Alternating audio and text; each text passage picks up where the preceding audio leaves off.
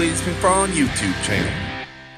You know, I can really tell it's gonna be a freedom-filled day. Hell yeah! Hell yeah! You guys ready to see some bald eagles? Yeah. Hell yeah! All right, guys. So Leroy is chilling. He is ready to rip. We got him chilling back here, just iced down, ready to go. It should be about an hour until we go, but we checked the oil, checked everything over. Our spare diff is in there, so we're all good to go there. Should be able to rip this thing pretty hard today. I don't want to break it, but I do want to go really, really fast. It'd be amazing if we got a 490 in the 8th today. I think that's a reach, but I like to set my goals high, and we'll see what we can do. We went 787 in our first round qualifying. We missed our second round qualifying because we broke, and I'd love to see a 770 today. I'd really love to see it, or faster, you never know. So we're gonna head up there right now and go make a rip. All right, guys, we're going up for round 1. Or, I mean, round 3 qualifying today. But this is our first pass of the day. Fresh diff, and we should get 3 runs today. So hopefully this goes smoothly. Let's do it. Got my new head song. I'm pretty excited. Who's the stick? It's we got a ringer driver. Who's really driving Garrett's car?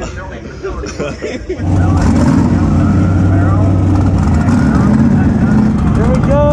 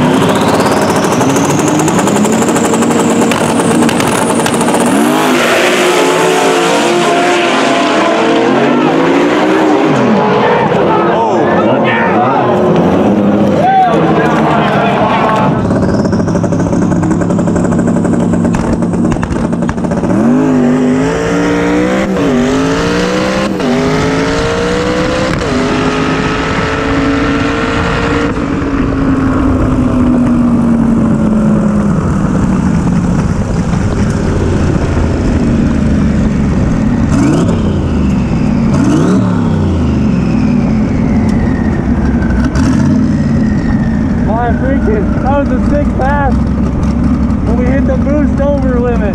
Damn it. Oh man. I think it got a little hot in 3rd gear on that button, and it built more than 35 pounds of boost, so it shut the gates, you know, opened the gates up, and it's only 7 pounds of boost when that happened. So it definitely short tracked real good though. What's the boost cut at? That might have hit boost cut. Oh, it hit boost cut. Yeah. That's what all that poof of smoke. Oh man. We hit boost cut. So basically what happened is we made so much boost that it hit my safety setting that's set at 35 pounds. At least that's what I think happened. And I felt the car nose down real hard. Damn. We were on a rip. All right, wasn't that good of a rip. Not that mad about it now. Damn, that was a 1.460 foot. That was a 1.4. It felt faster, so really wasn't that much of a wasted pass. Damn. See the mile-an-hour loss there? Boost cut. Boost cut, dude. You were on the button too much, weren't you? I was on the button. I think I just had the boost safety set a little too low, but I haven't set it 35, so. Oh, that's what James was saying with too. The cool air, you know, it's cold out here. It could have just made it. Yeah. Damn, but I'm not that disappointed because there's only a 1.460 foot, and I don't know. I could feel it was just riding the top of the tire the whole way out, but it still felt fast enough that I hit the button, but it's not like it was a wasted pass. But it did do 148 in the 8th. Yeah. So it's making some steam when I'm on that button, brother.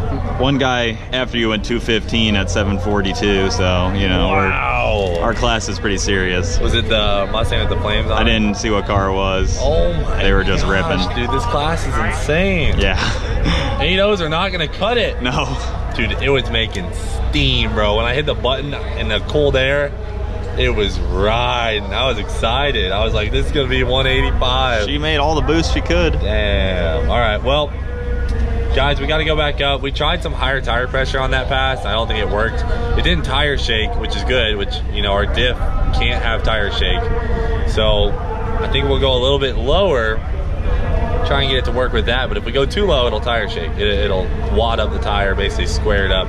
We don't want that to happen, so we'll check the logs and go back out. All right, guys, so I'm trying to show you as many logs as I can to get you guys really into what we have going on when something like this happens with Leroy. So you can see here this purple line. I'll actually get some stuff out of your way for you. All right, guys, so here's the deal. You can see here this purple line that's jumping all over the place. That is our boost. Now, in my tune-up, I had a safety setup that if the car goes over 35 pounds of boost, it reverts the boost controller to wastegate pressure, which is about 10 pounds. So you can see right here in first gear, I was throttling it. That green line is my throttle going up and down, and you can see the boost is kind of rising and dropping with it, but then the tire started to hook up. So the boost is rising, I shift to second, the boost is rising more. So at the top of second gear right there, we're at 23.9 pounds of boost. Then it runs through third, boost is rising. You can see right when I got into third gear, see the boost scramble light comes on. So right about there, I went on the button. You see the boost rising pretty fast. Gets all the way to 30 pounds of boost right here. And then when I went on my 3-4 shift, we had a backfire and it spikes the boost. So we go from 30 pounds right there to the tip of this peak, and that is 38.2 pounds. Now it only showed 38 pounds on the map sensor for 0.2 of a second, but because it saw that value over 35 pounds of boost, it reverted the car back to wastegate pressure as a safety that I had put in there. So you can see the boost when I go into fourth gear is holding for just a split second, and then the boost safety kicks on, drops us down to 10.5 pounds of boost out the big end, and I lifted right about here, and that's where we lost our mile an hour. We went 148 miles an hour to the 8th mile. That's the fastest 8th mile per hour we've ever had, and it just happened to do that. It probably would have gone a high 780 or a low 790 on that rip had that not happened, but a little backfire like that is not good. So we went ahead and changed the boost safety, so if it sees, and I'll just show you guys. So we changed our boost safety so that if it sees over 40 pounds of boost for at least 1 second, then it reverts to wastegate. So even if we have a spike that goes up over 40 for a split second, it won't revert to wastegate. It has to see it for over a second. I've never had this problem before, so we're learning as we go, and now we should be good for our next rip. The only other things we did was we turned down the launching RPM, 100 RPM, to try and get the tire to grab before the car leaves. It seems that we're just blowing the tire off the line right away. And then we added boost in second, third, and fourth gear. Plus I still have the bald eagle button. So if I get it to leave good, it's gonna go fast. It's gonna go really fast. So the track's only getting better right now, but the air is getting warmer, so it'll probably make a little bit less boost. That's why we added some to the boost controller. So just get out here in a little bit and give it all we got. All right, guys, this is Boo Boo. Hold on, baby. Hey, hold on, baby. Cleetus. Leroy, Cleetus. That's Leroy, I'm Cleetus. Oh, you Cleetus. So we got Boo Boo out here, bro. Tell them what's going down right now. Man, we out here, man. I sang Leroy Cleetus to somebody. Somebody was telling me about Cleetus and Leroy. Yeah. Man, that was my buddy. Yeah. You know what I'm saying? Okay. Talking about it, man. Cleetus.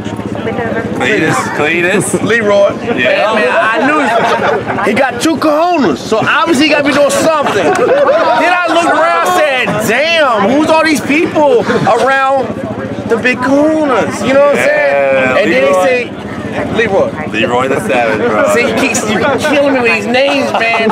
So, you Cleetus. I'm Cleetus. Man, obviously, Cleetus got to be a real man. You feel me, man? So, Leroy got to be the shit. He ain't number bars. I've never heard of him. My buddy's like, oh man, Leroy, Cleetus. I heard, who the fuck is Leroy and Cleetus? I know one thing, I like them goddamn names though. Hey, bro, we got the names. We got the names. But end of the day, man, Cleetus. He's a Boo-boo. the what? The people's champ. Yeah. You know what I'm saying? But good to meet you. Hey, good to meet you, bro. Good man. We about to make a rip. I want to see you rip. I got you. Man, well, if you're going to do that, then guess what I'm going to do? Oh, dang. Ooh, hey, bands over Baghdad. Ooh, look, I got this for you. Hey, look, I'm going to bet some money in you, Cleek. Oh, in qualifying? You're betting on Leroy. And whenever I win, guess what? What? You get half. Oh, I got And you don't need to put no money up. I get a Ooh. Okay. Okay. All right, Okay. all right, bro. Cleek, man. Hey, new friend. All right, Boo-boo out here. out here, Out here, bro. representing Cleetus.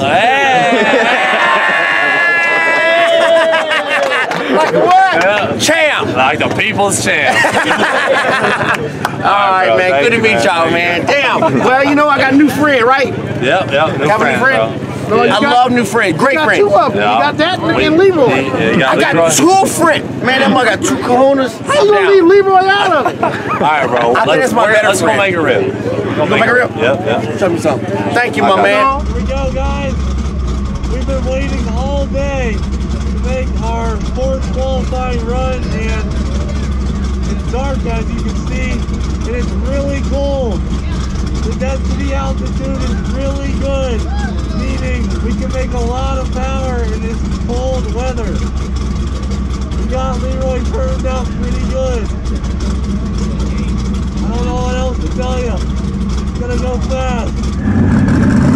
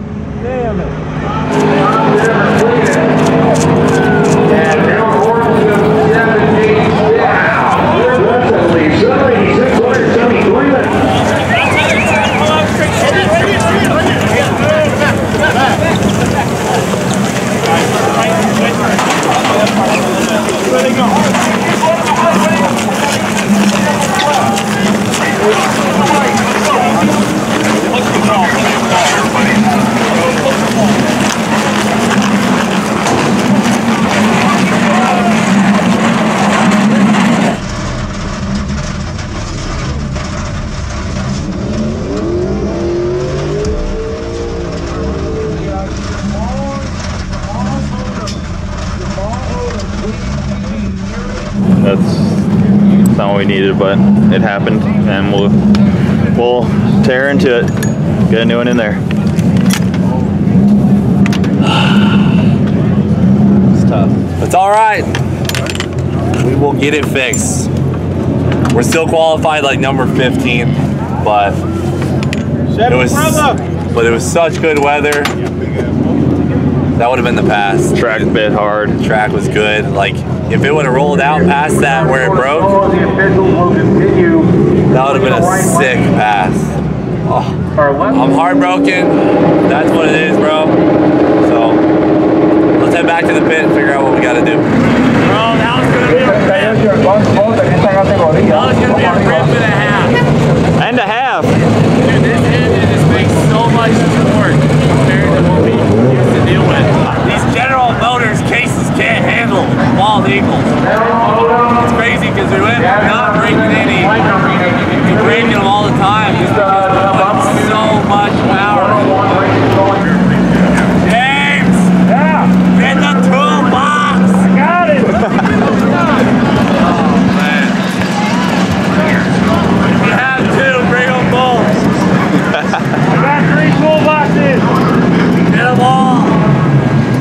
It's frustrating because we put sick built parts in it and RPM builds them to such a good level. None of our parts break, but the stock case that we have to use from the GM, you know, originally that comes in these cars, just cannot handle the torque.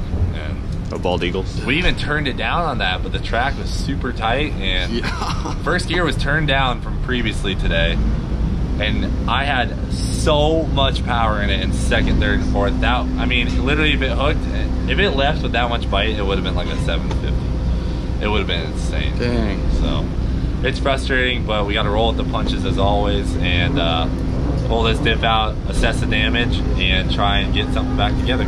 Well, the case didn't fail in the back this time. It failed on the side. That's good. That tells us it's not that mount. Like, it didn't break the same way. You know, totally different than the last couple. It's weird because it's broken differently in literally every pass. So, all right, I can't really get you guys any good angles. We just got to get it off, and then we'll show you what's going on. We're back with a new and improved breakage on the rear diff. This time we didn't go for the back or the underside. Oh gosh, oh my Lanta. We didn't go for the back or the underside. We went with the full-on side crack on this one, all the way down the side of the case. Oh, the bottom is, oh no, oh wow. Oh wow. Well, dang. Okay, Got a peephole.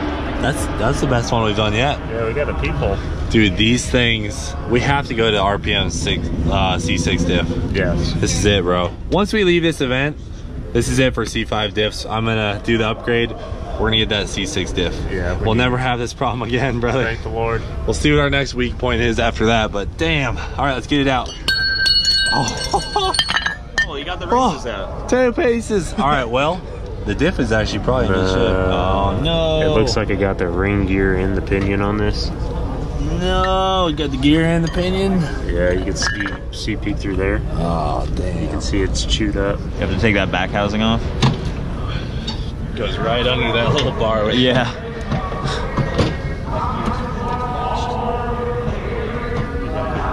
Fuel on. Ready?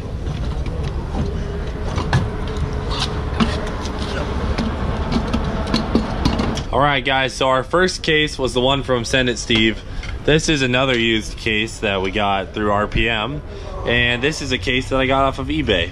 So we're moving on to number 3 here. We're gonna have to use a stock gear that's in this thing and use the center section from this guy, and hopefully we can piece something together. All right, guys, check it out. This is our center section with the stock gear and pinion that came in this diff, and it luckily is a 342, which is what we always run. Good old GM case going right back in Leroy. Everything actually fit up pretty good. The shims that were on the stock side cases fit perfect, so we had a good mesh and everything. We didn't have any of the mesh paint to check it, but we're giving it the old eyeball. Old eagle eye with a little jiggle of the gear. We're gonna see if we can make it through tomorrow.